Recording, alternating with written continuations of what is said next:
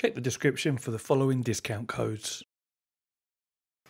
I've had quite a few people ask me what holes I had to drill to fit this to my 𝐠 Titan, or more specifically, the measurements of what I did. Now, some of you, if you've already got this, will know that what you've got on the bottom here is 3 sort of guides or slots that you then have T-nuts that you simply slide into, which allows you to obviously move it sort of backwards and forwards and have the holes pretty much wherever you want, front to back. It's only the sort of left to right width that's fixed.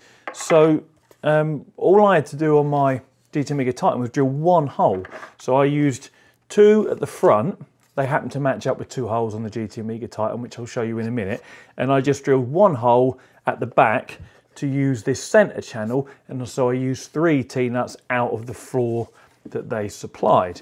But I will give you the measurements from center point to center point of these outermost slots. And in fact, I'll tell you what the middle one is now, and I'll probably put them up on the screen.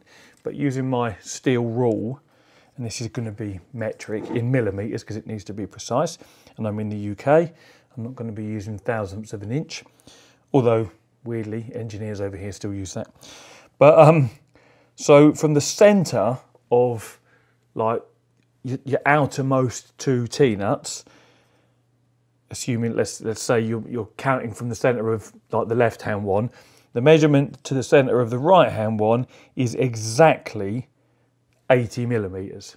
So, if this was placed in the center of that nut there, the center of the one over here would be exactly 80 millimeters, and then presumably, yeah, the middle one would be 40 millimeters.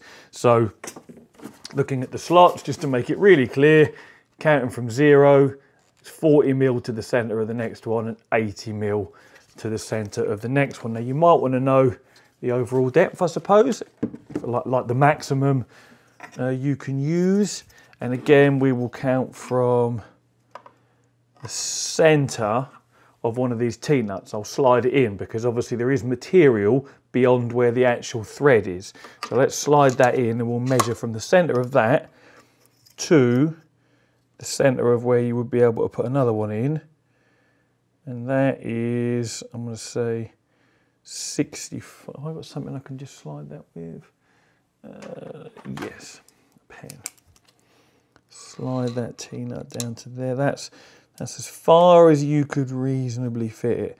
So I would say front to back, 62.5, 63 mil. So just again, to be clear, with that at the back and another one at the front, measuring from the center of the holes, it's 63 mil.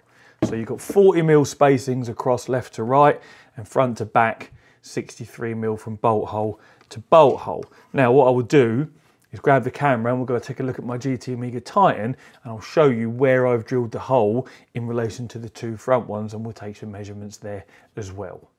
So here's my 𝐠 Titan wheel deck. The holes I've used are that one and that one, which of course are 80 mil between them. In fact, I don't know if it will show up on camera, but you can actually see little lines either side of the holes, and that's where the gaps are on those 3 channels on the CSL DD. And then this is the hole that I've drilled immediately back from the center hole. And obviously, as I just measured, that has to be 63 mil from bolt hole to bolt hole. So that's all I did, just that 1 single hole in the middle there, and that worked perfectly.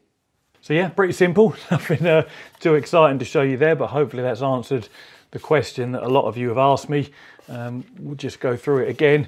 Each of these runners is spaced 40 mil apart, center of each bolt hole to center of each bolt hole, and then top to bottom 63 mil. Again, center of the T-nut to center of the T-nut you could put at its furthest point. Obviously you can move it in further if you want. You don't have to have this T-nut like right at the bottom there. You can drill the hole get my finger in it, you can drill the hole further up and have it halfway up if you want, but it just made sense to me to have 2 at the front and then 1 at the furthest point at the back, and that secured the wheelbase down without any trouble at all. It isn't a powerful wheelbase, so there was no issue there, and the GT Mega Titan's more than solid enough to have this on.